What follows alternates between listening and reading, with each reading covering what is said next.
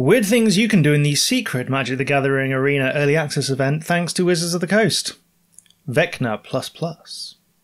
First up, we're going to play the Black Staff of Waterdeep, which allows us to animate artifacts. Next, we're going to play Hand of Vecna and animate it.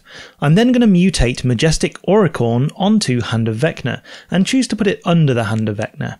It now has the triggered ability, whenever this mutates, you gain 4 life. I'm going to finish off by casting the Book of Vile Darkness and Eye of Vecna and activating the ability of the Book of Vile Darkness, which exiles the 3 artifacts and the mutated Majestic Auricorn. The resulting Vecna has its normal abilities, but it also has the mutate ability.